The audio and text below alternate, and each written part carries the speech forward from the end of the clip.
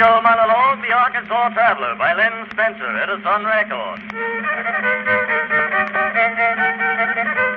Why, how do you do, boss? What might your name be? Say, what made you think I was boss here? Well, I just guessed it. Well, just guess what my name is. Well,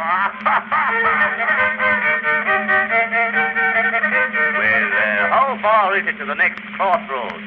Well, you just follow your nose and you come to it. Say, but where does this road go to? Why, you don't go anywhere. Stays right where it is.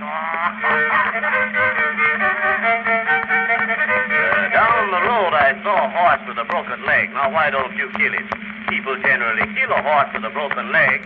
Well, I sworn around here we generally kill a horse with a shotgun. Say, you're a pretty smart fella, ain't you? Yes, but I ain't half so smart as my brother Bill. Why, who is your brother Bill? Why, my mother's son, of course.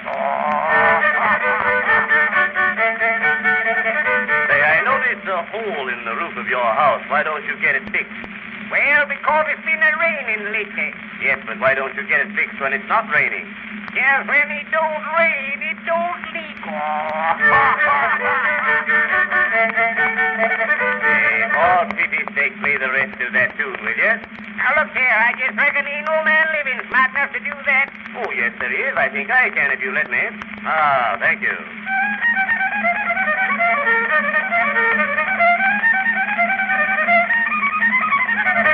Well, by Jove, that's thunder.